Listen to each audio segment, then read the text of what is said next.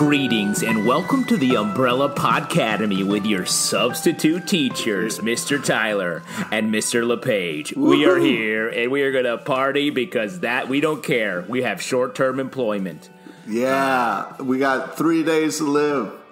We got 3 days to live, so we're going to watch a movie in class today. And I'm talking all day. And it's going to be whatever you want, even if there are swears. So choose your swears wisely. When you were a kid, Pete, what was the movie in school that was like, whoa, I can't believe we got to watch that when something weird happened? Glory. We got to see Glory. And when the dude's head exploded, that was pretty crazy. Wow, that's still educational. And when I was growing up, something happened one day. I still don't know what, but they put on National Lampoon's Christmas Vacation, and it was a mistake because we were not ready for that level of movie in like fifth grade or whatever. Yeah, that's a lot going on in that. Indeed it is. That's an education, and we're here to talk about education, specifically the Umbrella Academy Season 1, Episode 6, The Day That Wasn't. Yeah. That's, you know what I'm talking about? Which is sad because a lot of things happened in this day, and then it's all taken back, which is it's sad. Now, we are real believers in the time stream, so should we only review the portions of this episode that actually happened and forget the rest, or do you want to break our rule and cover some of this alternate... No rules, buddy. It's just you and me. There's no Zalbin to make us do the right thing. We can do whatever the fuck we want, man. Zalbin is our sort of the commission, always making us do stuff we don't want to do, but he's not here. Teachers out. Substitute teachers rock. So let's get into it, though. A quick recap. As you said earlier, the world is ending in 3 days. We don't know why. Umbrella Academy number 5, Mr. Five, he's called Mr. 5 in this episode. He came back from the post-apocalyptic future and has set this ticking clock of when the world's going to end. He's been investigating. He's been slowly bringing all the other members of the Umbrella Academy, kids who were brought together from all around the world. They all have superpowers except for Vanya, question mark. Yeah. Question mark. This episode proves she got powers. Yes. It's that medication, man. Kids, listen. If you have medication, don't take it. You know? That is not good advice. That is not something you say. You're a bad substitute teacher. Yeah, what's up? But, I mean, that's kind of the lesson here is Vanya's been taking medication her whole life. She's tricked into taken by her evil boyfriend and finds out that she has powers. And there was this kind of question in the episode of, like, if I may go off on a tangent, of, like, maybe her father's known the whole time. And I think that's an interesting point because, like, if the father knew that she had this, like, evil potential, maybe that's why he just said, hey, you don't have powers. Well, we can talk about this in a second. Let's actually give a quick rundown of the characters and what's going on with them before we get back into that. Yeah. The father, he's the gentleman that put together the Umbrella Academy, sort of a Professor X. Cold dude. Professor X without all the fun. He brought all of these, not orphans, but these special children together, took them away from their families. He took them away from their families. It's not like he kind of bought them. Yeah. Professor Hargreaves.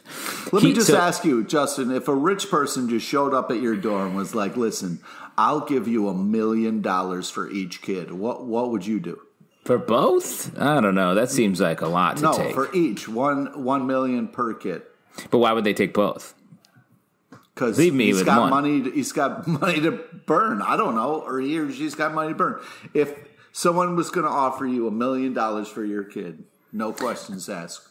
This is also, I'm asking you because we're in the middle of a COVID pandemic, schools, all this madness in there. Will you just take the money, maybe get your life back a little bit? Where are you? Here's the fucked up thing. I paid $1 million for both of my children. And I'm the Professor Hargreaves in this situation.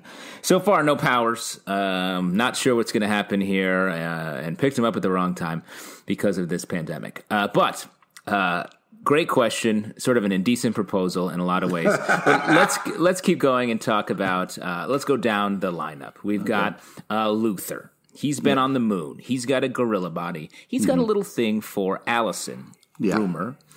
They had as we learned in this episode, they had a little bit of a fledgling romance that was interrupted by their dad. We've got number 5. We should point they're not really siblings. They were pulled from different families because it feels a little creepy, brother and sister hanging out, like that. But then when you realize, they're not actually related. Genetically speaking, it's still like growing up with someone and then dating them is still tricky. The genetics aside. Okay. Okay. Sounds like somebody's speaking from experience over there.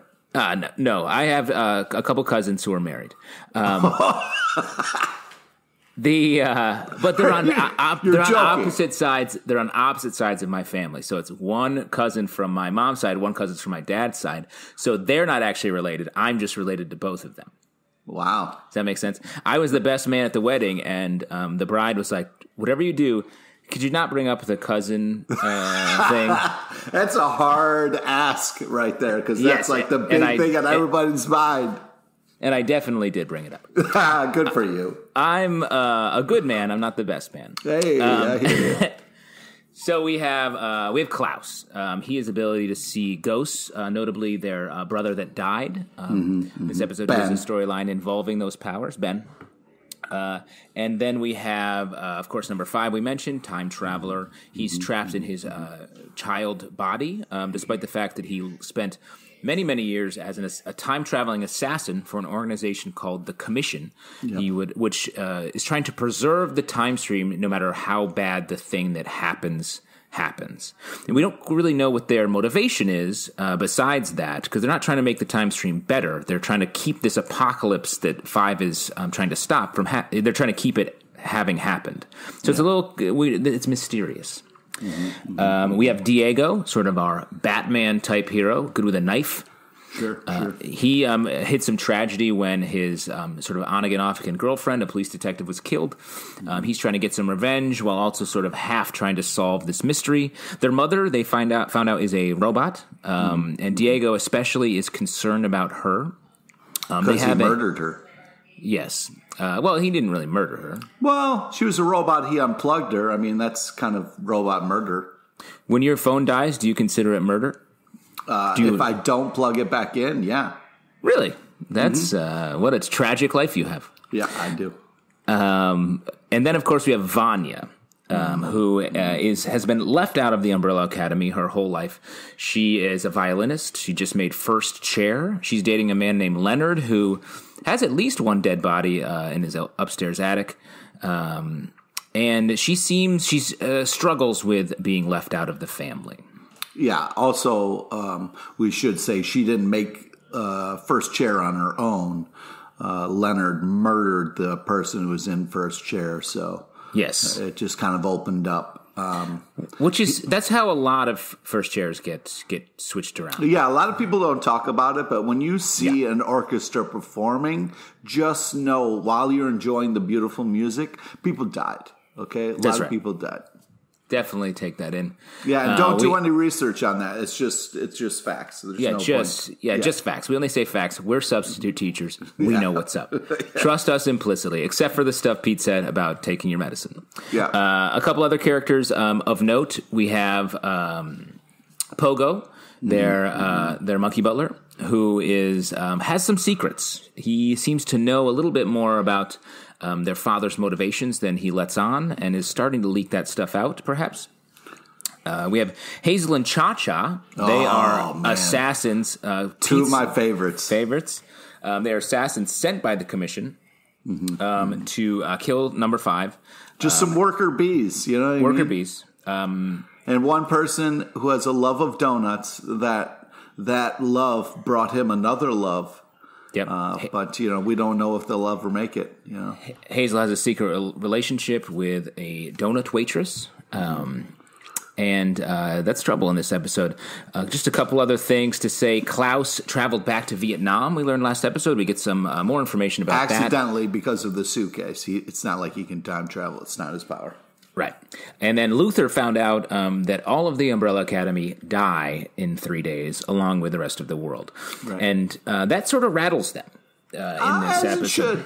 As it should. I mean, if you found out that you had 3 days to live, or that in 3 days you were going to die, it would rattle you, I would think. Do you think you'd still sleep at night? You'd still get a good sleep if you had 3 days to go? Well, it depends on what am I doing with the other two. Like if I'm like, oh man, I've got a good night's sleep because my plan is to drive to Hawaii and party for one full day, then you know what? I would take some NyQuil, knock myself out, and then get ready for that drive. You know what I mean? That's great. And let me just say real quick, you said drive to Hawaii, which is not easy. I will tell you that much. I look forward to hearing what your plan is. 3 days to left in the world, and Pete drove off a pier in Santa Monica and ended up at the bottom of the ocean. Sad way to go, but hey, that's Pete. I mean, hey, you're kind of going out with your own dream, with your own destiny in hand and a plan. I mean, there are worse ways to die. That's true. Then driving to Hawaii. I would think driving to Hawaii is one of the worst ways to die because everyone would be like, well, that's very stupid. It depends how you look at it, man. If you die chasing your dream, I mean, I don't think it's a sad way to go. Yep, he's a dreamer. He always dreamed of doing very stupid things. So let's get into this episode. We'll just do a sort of a brief overview and get into sort of the larger issues. Sure. I have a big question for you. For now or for later? Oh, that's a good. I don't know, but I'll. You decide. So, what do you think was the most important thing that was taken away in this episode? Great. Let's do that later. So once we've talked about this. Damn it. Yeah. Okay. Good guess. And in this way, the student has become the master because now you've been demoted to student and I am now the master. Okay. So we start with some substitute master. Substitute master, yes, and substitute student. We're like the Hazel and Cha-Cha of the Umbrella Podcademy. In that eventually we will kill each other. So we have we get some flashback to Klaus. It's really great scenes with Klaus in Vietnam with Dave. Yeah, Dave. He meets this man. They have a relationship. It's really sweet. Feels like Klaus is actually genuine. Someone who struggled with addiction and like just can't get on sort of the level with everybody else that in his family. This feels like a time when he was really happy. And his goal in the episode is to get sober to reaccess his powers so that he can see Dave, I think, which I thought is a sweet romance. What's great about the Umbrella Academy this first season in general is that they weave so many storylines together at the same time. Yeah. If Alex was here, he would criticize that it often felt a little all over the place and a little bit belabored. I feel like that's a big criticism for this season. Mm-hmm. But I think in these last two episodes, they really start to get it together. They really start to bring the pace picks up, and we start to see stuff happening faster and with greater effect. Does that make sense? Yes, yeah. Also, what I appreciate the show while we're talking about it, since Alvin isn't here to shit on it, is that it's like chaotic on purpose. Yeah. They throw us into this thing that the main characters don't know what's going on, so it's hard to kind of have some kind of like simple path or kind of like, which kind of is enjoyable. Also, you always get some amazing musical stuff, which is really fun, and usually some very over the top action. And in this one, we get it kind of in the at the commission headquarters with number 5. Yeah, so let's move through. Well, let's finish up with Klaus. In the flashback stuff, I really loved the music. Across the board on the show is amazing. Yeah. In the later dance sequence we see in this episode, just really great. The locations, the wardrobe, they really, you can see the attention to detail so much in this show for any of its criticisms. Klaus later asks Diego to help him get sober, which he does. Mm-hmm. They have sort of a bonding moment where they talk about their lost loves, Dave and Diego's police detective. Yeah. And it's sweet. I think this episode, if we were to speak generally about it, it's about them moving past their past issues and trying to move forward as a group. Yeah. Like the overall arc of the episode is the Umbrella Academy all meet. They all go about their separate business. They decide they can't try to save the day together. 5 isn't there to help guide them. They go their separate ways and sort of everything falls apart. And then we follow a bunch of action. By the end of the episode, 5 travels back in time to this very moment, erases the day and the things that they accomplished. And that's kind of the heartbreaking part is they've all kind of like moved on in a way where they've grown as individuals, like each one of them kind of has their own moments. And it's sad to see them lose that at the end of the episode. I mean, you're happy they're going to take the end of the world thing finally seriously. That's very exciting. But you're kind of sad for all the individual growth, especially Allison and the gorilla guy. Especially Luther, yeah. Especially when it seems like what they need to do is have this individual growth, and that will be what will save them. Yeah. So let's break down each of those individual sort of threads, starting with Luther and Allison. So they had we get a sweet flashback with them. They're up in a little sort of fort in the attic. They're having some colas. They're like clearly into each other as teenagers. They're flirting. Yeah. The professor comes up. He's mad, not because they're like, flirting. He's mad because Saturday's the day when they get to like party. Yeah. Saturday from 12 to 12:15 is fun time, or 12:30. Half an hour of fun time in a week. That's insane. That's ridiculous. Yeah, that's not a lot. Like you probably get like 45 to 50 minutes of fun time a week, right? Per day, bro. Wow. Day. Wow, cutting loose. What are you doing your 40? Got planned for your 45 today? I'm not allowed to share that, but thank you for asking. No, that means weed, and we're substitute teachers, so we're always a little high. So Luther struggles in this episode when he finds out that all of the stuff, his whole thing is he's like, saving the day, ending this apocalypse must have something to do with my moon work. I was on the moon.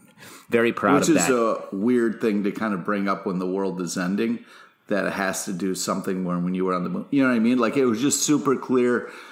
Luther has this baggage that he hasn't kind of come to grips with. So when there's another question mark, he just kind of connects the dots. Well, I mean, he considered himself the Captain America, the Cyclops, the don't bring up that, the Leonardo, if we're speaking in Turtle. Thank you. Okay, yeah. So he's the leader. So he's like, why would my father send me to the moon if it wasn't the most important thing? Right. So he thinks that. He finds out. He confronts Pogo. He's like, hey, where are my reports? I sent a lot of reports from the moon. Mm-hmm. And where are they? Why? I need to track this down. Come to find out, his father never opened them. Just shatters him. He doesn't know what to think, what to do. I mean, think about how you would feel if you sent one of your kids, I mean, let's just say off to college or something for 4 years. I think the moon is code for college. And then, you ever heard back from them. You know what I mean? That would be pretty cold.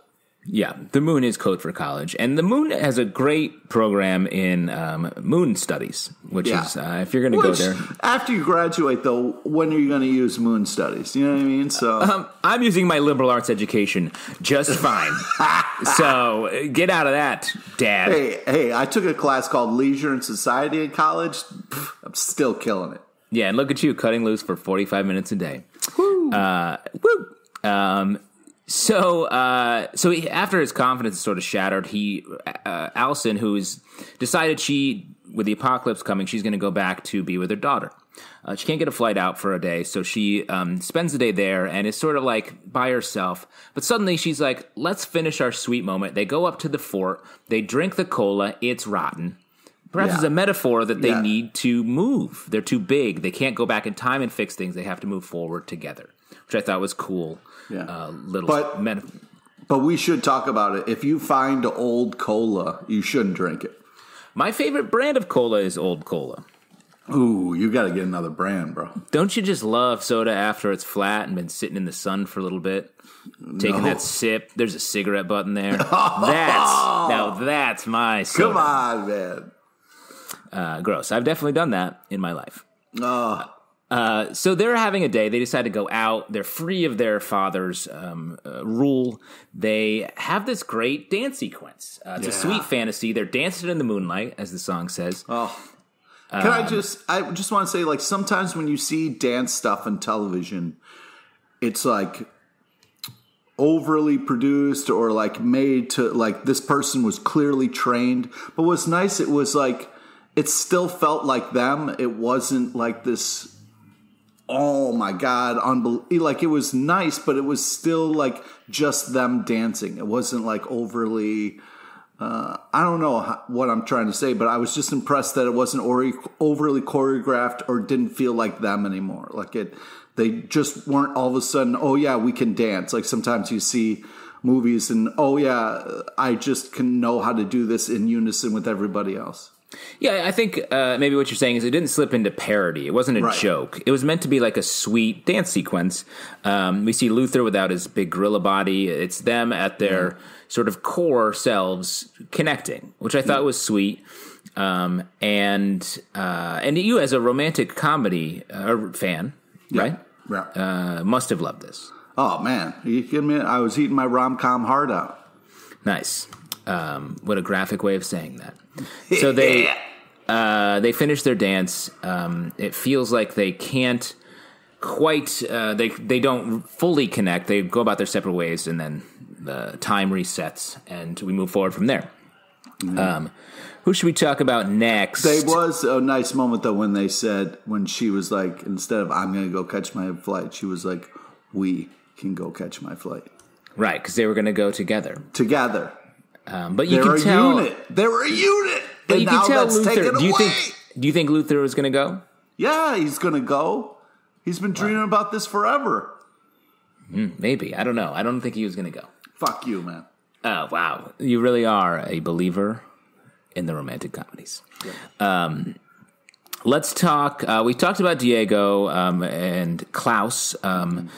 By the end of it, with Diego's help, after they talk about their love interests, he does start to sober up, and he does get to see Dave right at the end of the episode. Again, we don't know what was going to happen there because the time resets. Diego, who has been the most connected with the mom bot. Yep. He's like, hey, you can be free now. He's trying to free her. He still cares for her despite the fact that he found out that she's not a human. And in the end, she sort of opens up to him and says, hey, we're lying to you. Pogo and I have been lying to you. Now, to me, this is the most important information that was erased that we never got. Yes. And I think we're going to get it pretty soon. Well, I don't know. You don't think so? I don't know. It'd just be forever lost. Could be. But yes, another great mystery setup. And to your point, I think we are going to get the information perhaps in the very next episode. Yeah. Do you want to talk about Vanya and the evil douche? Yeah, let's talk about Vanya. So, the evil douche who is manipulating Vanya convinces her to go back to the house so he can get some creepy figurine. And she goes back and is like, hey, guys, what's going on? And they're like, no time, end of the world, 3 days. Which is weird to me because, like, first off, if the world's ending in 3 days, I'm going to want as many people to help us with that as possible. I'm not going to be like, sorry, you don't have powers. Like, powers regardless, they're trying to figure things out, you know? Yeah. So I think that's the whole crux here. Like, they have never respected her.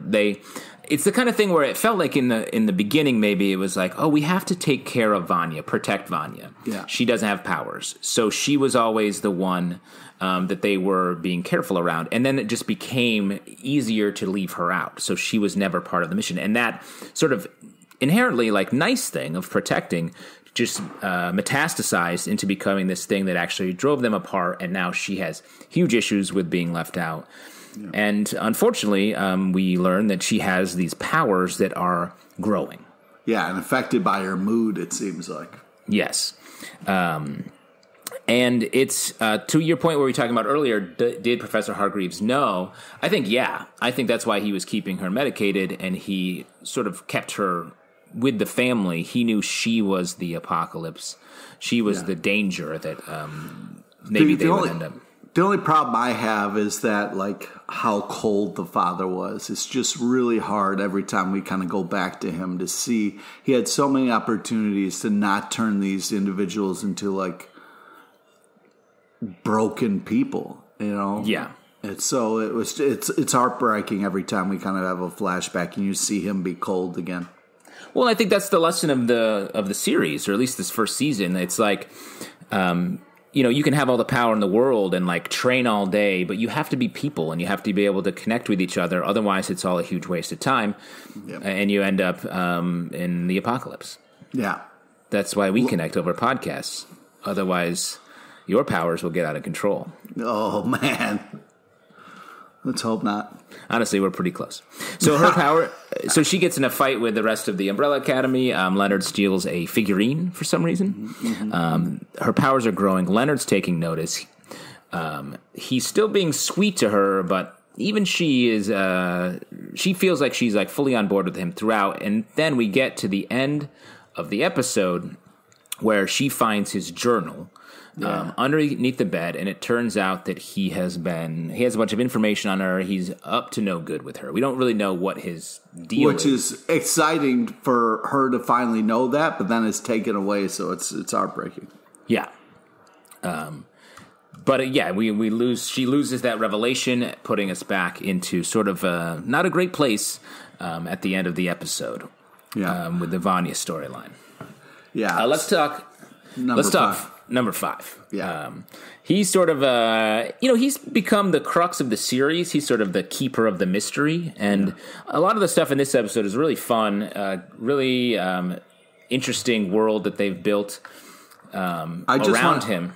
I just want to take a moment and just say the actor who is playing number 5 is unbelievable because he has to play a kid who's a man and does it just so well with some of the looks that he gives. And just I've been really impressed with this actor. And then when in this episode they're like, oh, yeah, we'll get you a new body. We'll get you the right age. And I was just like, no, I don't want to lose this actor. Absolutely killing it. Yeah, I mean he gives off big Jason Schwartzman energy, very Rushmore. No, but I think in a good way. Like he is in the movie Rushmore, he's a kid that's beyond his years, and that's what 5 is as well. He's just solving, trying to stop the apocalypse from happening. Right. But from the beginning of the season, we don't know. 5 seems to be questionable motivation wise, like. Is he up to no good? And as it's gone on, it seems like he is up to good. He's trying his hardest to save his family and save the world. Yeah, yeah. So he gets promoted. In the end of last episode, he agreed. The commission that sent Hazel and Cha-Cha to kill him. He's agreed to take a management role there, get into the corporate structure, get that 401k. Yeah, he sells out basically. He's sell out. Yeah. Yeah, but he did to save his family. Yeah, he wants a new body as well. He wants. He's sick of this kid stuff, which I totally get. Yeah, I'm trapped in a child's body as well. I wanted to say, as big comic book fans, I love the way the commission is set up. It reminded me a lot of the Time Variance Authority, the TVA from the Marvel universe. Oh, wow, nice, yeah. Sort of a trippy, similar organization that is going to be a part of the Loki series that will eventually come out on Disney Plus. Hopefully. Yeah, we see in the trailer, one of the promo images, Loki's wearing a TVA uniform. So I think it's cool to look forward to an organization like this with Loki will be fun. This is taken pretty seriously, and Loki, I think it's going to be a bit more of a romp. Let's hope so. Yeah. So 5 is working his desk. He meets Dot, who had his case and was trying to ensure the apocalypse. No hard feelings from her. And he gets assigned dealing with the Hindenburg, a blimp. Classic, right out of the box. Get the Hindenburg. Yeah, and he crushes it. He's got a whole new way. Always goes for the butcher. Mm-hmm. Love a good cut of meat. What do you think, Pete? Would you travel by blimp? No. You a blimp guy? I'm not going to travel by blimp. I'm more of a subway guy than blimpy. I just couldn't do it. You know what I mean? Subway versus blimpy. Yeah, the ultimate transportation-based food debate. You going to be a blimpy guy or a subway guy? Both probably gross. Subway, I think, is pretty much the bottom tier, so I got to give it to blimpy. But at the end of the day, I'm a Drex Subs guy, which is an upstate New York chain that is very good. Nice. Respect to that. Respect to that. Even though it's called Drek, not a name you associate with good, with a good thing. That's a good point. But every time I go upstate, I get me a Drek sub. Ooh, that's nice. So we follow number 5. He and the commission contact are stuck in the bathroom together. She's on an all liquid diet. Just a lot of fun stuff here. Really getting into what people are eating and drinking. Yeah, yeah. Yeah, it's just fun to kind of see how this office works and all that kind of stuff. There's a lot of fun office back and forth where you get like the guy who's been at his desk for a really long time and all this kinds of stuff. And then you get the old tube technology. I'm a sucker for tube technology. I feel like it's overlooked. We're not using tube technology like we should. Use the tubes. Like we should be doing a more Futurama type of thing where people are traveling by tubes. But what's nice is the tubes, you can get message. You can get messages to people anywhere in time and space through tubes, so it's nice. Tubes. You can tell maybe we're in your 45-minute hang sesh because you keep saying tubes. Yeah. Just having your Dude, tubes. I'm going to go rip a sick, milky tube right about now, tubes, bro. Yeah. Everything's a tube when you think about it, man. Trees are just... I saw Pahish play one time, bro, and they fucking did like a 10-minute version of tubes, bro. It was crazy. Trees are just tubes with wood on the inside. Yes, tubes are cool. When I was a kid, the pneumatic bank drive-through thing. Oh, come on, man. Really? That's really fun. Made running errands with mom fun. Yeah. Interwoven with Five's story is Hazel and Cha-Cha. The contract on Five is canceled, but a new contract comes through to Cha-Cha to terminate Hazel. Which, that's partners. You don't get in between partners. Well, that's the thing. If you're a hitman team, eventually that's going to happen. You got to know that that's going to happen. Yes, that's why there are very few hitman teams. Yeah. I know if I was going to join a hitman team, I'd be like, listen, man, you got a pinky square right now. We're not going to shoot each other in the back. You know what I mean? That's nice. And as we know, the pinky swear is the only law that assassins follow. You can't break a pinky swear. No, exactly. It's the smallest finger, but it's the biggest promise. Yeah. Put that on my tombstone. So Cha-Cha is like, well, I'm going to kill Hazel, struggles with it, can't do it. Meanwhile, back at the commission, Five and the commission lady they're really hanging. They're eating some candy that tastes like the decade it's from. That doesn't sound fun. No, you wouldn't want some gritty 70s candy? No, I don't want to taste the 50s, 70s, 80s. No. What do you think the most flavorful decade is? 90s, baby. Come on. See, I feel like you can just taste 90s are like Laffy Taffy or something. Yeah. I mean, that's the pinnacle. Yuck. Don't like it. Give me a good dose of the 20s. No way, man. The candy from the 20s is just gin. No way, man. There's a little racism in there. No thanks. Pretty sure all the decades have racism in them. Yeah. Sadly, when you think about it. So Five also gets to sample some of the weaponry around the office, which I think is fun. Plays up big in the sort of final moments here. Five finally is sick of playing corporate and has to make moves, running out of time, despite the fact he can control time to some degree. He goes after Gloria, the woman in charge of the tubes. Yeah. And you hate to see that because Gloria's a nice lady. She doesn't deserve that. No. But she's, it's a lot of tubes to manage, and she's not ripping tubes. She's watching tubes. Yeah, that's a big difference. Yeah, big difference. Harder to watch tubes than rip them. Yeah, that's, not technically true. Depends on how many tubes you're into. Yeah, that's a good point. You can watch way more tubes than you can rip, my man. Depending on what minute of your relaxing part of the day you're in. Yeah. So Five flips Hazel and Cha-Cha on each other with a classic spy versus spy maneuver. Oh, man. You love to see it. You love to see that. And then he gets busted. And that causes him to throw the commission office into chaos. He bails hard. He blows up his contact. Some grenades from the Vietnam era still work. Still very popular. Yeah. Still unbelievably blowing shit up. Yeah. I wonder how true that is when it comes to. I feel like that stuff just goes bad or blows up by accident. Yeah, I don't know. Yeah. So he wreaks havoc, steals a briefcase, and makes his escape. Travels back to the meeting that we talked about with the Umbrella Academy from the beginning of the episode, thus erasing the day. It became The Day That Wasn't, the title of the episode. See what they did there. Yes. He gives the team a pep talk. He says they need to stick together. After he steals the coffee and chugs it, Yeah. Oh, no, as you do. A little Yeah. extra caffeine hit. Long day. But I think to the point we were talking about earlier, he says we need to stick together. We need to move past our individual issues. But I think that's his Achilles heel here. They need to solve their issues and then come together. Yeah, exactly. That's the problem. They're trying to force something.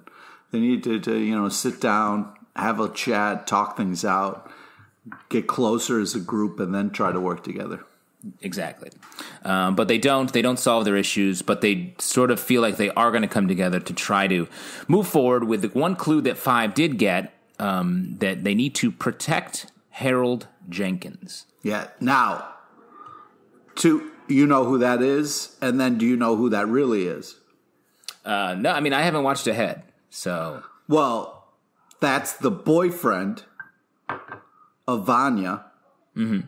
That's just his name. So Yep. that should be your first clue. And then secondly, if you Google that name, it's a real name of Conrad Twitty, who is a singer. Conway Twitty? Yeah, Conway Twitty. Oh, wow. Yeah, so that's a fun fact. His real name is that.